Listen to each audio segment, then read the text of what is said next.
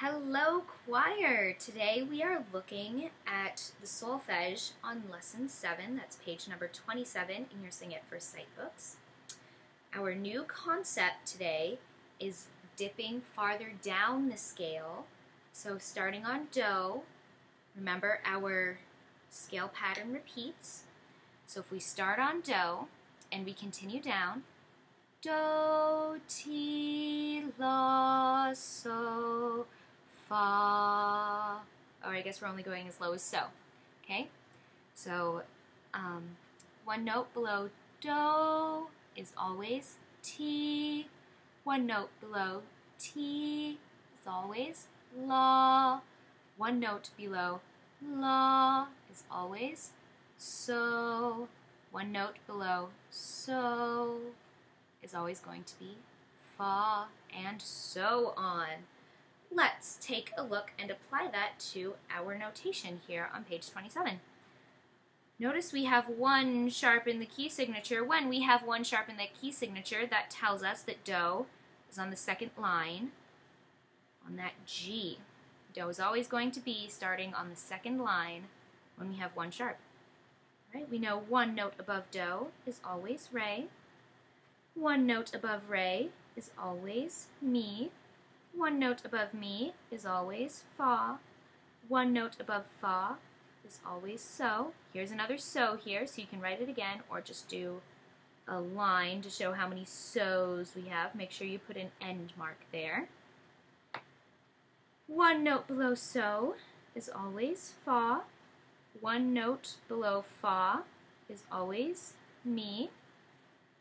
One note below Mi is always Re. And here we are back on Do, that second line. When we go below Do, we know his name is always Ti. And back up to Do. There's a rest, and we have another Do here. One note below Do is always Ti. One note below Ti is always La. One note below La is always So. And back up, one note above So is always La. One note above La is always Ti. One note above Ti is always Do. And one note above Do is always Re. Rest, here we go. Back to Do on our second line. Down below Do is Ti. Below Ti is La.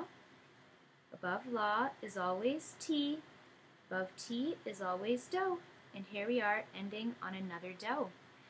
As you continue your exercises on page 27, make sure you check the key signature. When we have one flat, that means Do is always going to be in the first space.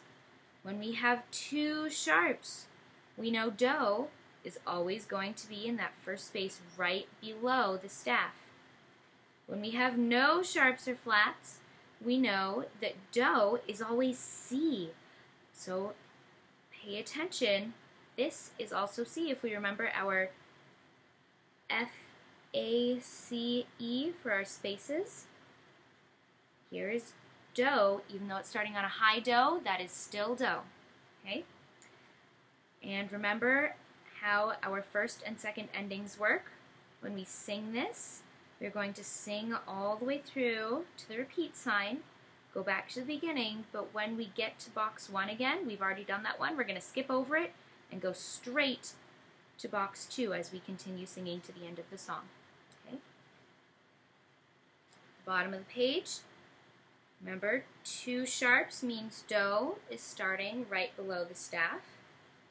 And again, 2 sharps means Do is starting right below the staff. When you sing this, make sure you pay attention to those first 2 rests. That's beat 1 and 2. You start singing on beat 3. All right, good luck with your homework. Bye.